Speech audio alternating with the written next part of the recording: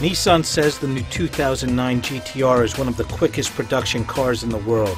Now Edmunds Inside Line has the numbers to prove it. We went to Japan where the car is already on sale and found an owner willing to let us run his car against the clock. He showed up at the AMI airstrip outside Tokyo with his GTR, and we showed up with our test equipment for the world's first test of Nissan's twin turbocharged supercar. Here are the results. Nissan claims the GTR can go from 0 to 60 in just 3.5 seconds. It can.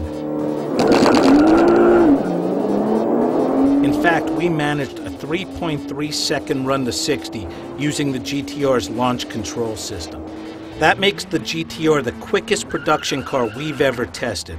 Faster than the Porsche 911 Turbo, faster than the Dodge Viper, and faster than the Corvette Z06.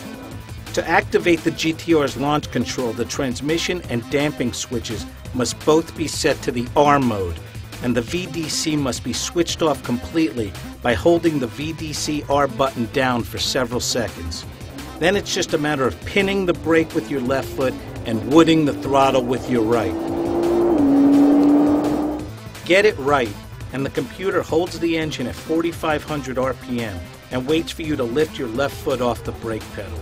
When you do, the GTR produces the most crushing acceleration of virtually any production car in the world.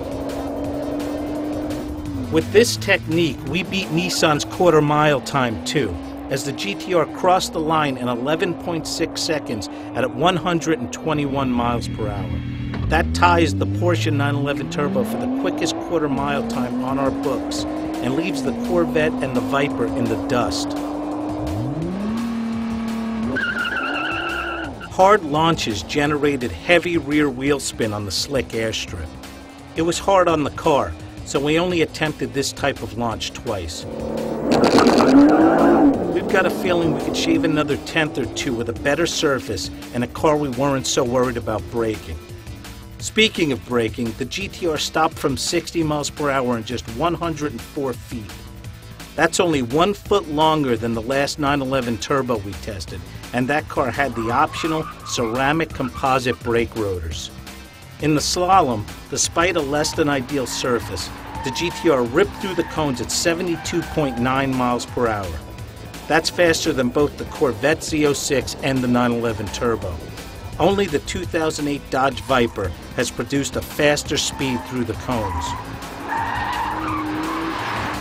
Even more impressive is how easy the GTR handles at the limit. It's not twitchy or hard to predict. It goes where you expect and stays there. Bottom line, Nissan has done it. Just as promised, the $70,000 GTR can outrun cars that cost 4 times as much. Just remember to activate the launch control.